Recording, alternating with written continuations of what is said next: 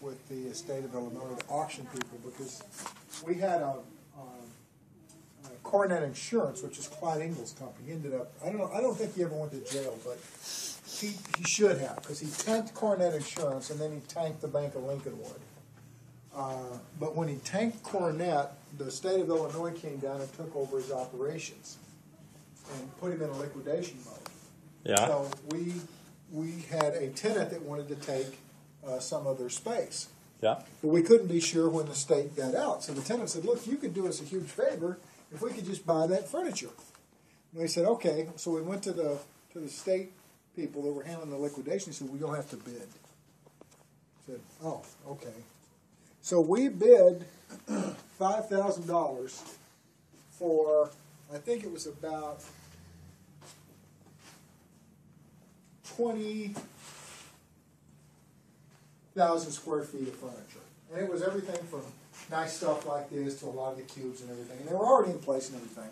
You were able to bid $5,000? We bid $5,000 on behalf of our tenant. Yeah. Our new prospective tenant that signed the lease. Guess what the guy from Gently Used Furniture bid? How much? $5,001. $5,200. And he won. So we called him up and said, you know what, this is going to be the fastest $1,000 you're ever going to make. He started laughing. Was he able? Laughing. He says, I've already got it sold. I said, what do you mean? Oh, yeah, I've already got it sold. I'm going to take it out and do some. Well, you don't have to touch it at all. And he goes, yeah, okay. That's $50,000. Huh? Huh? He sold it for $50,000. I said, well, we'll talk to our tenant and get back to you. I think the tenant negotiated it down to like 40. Still, but he just made. Oh, God. Sure, he had to stick an envelope full of $100 bills to somebody at the state, but and that was during Wyand's regime. That happened every day. Yeah, it was par for the course. So this is cool because it does have some nice stuff in all the corner offices. I mean, this is definitely usable.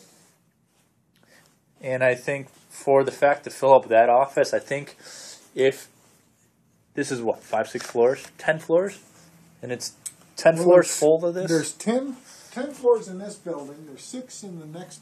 It's 330,000 square feet is the whole complex. Jesus.